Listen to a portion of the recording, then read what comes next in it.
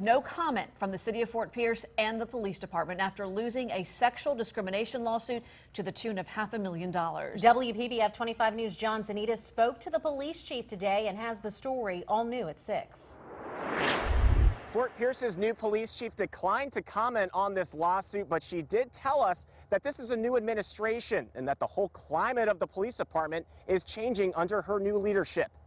The new chief promised change was coming from the top down. New leadership, new attitude, and sensitivity training for her officers. I think our relationship with the community is changing. I think that every day we're doing good and great things. The chief and the city did not want to talk about a sexual discrimination lawsuit.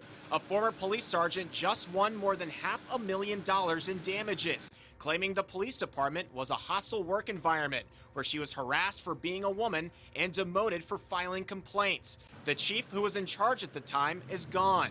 Others have retired. But WPBF 25 News has learned there are still some supervisors mentioned in the lawsuit who are still on staff, including a female lieutenant who allegedly spread rumors that the plaintiff was sleeping with male officers.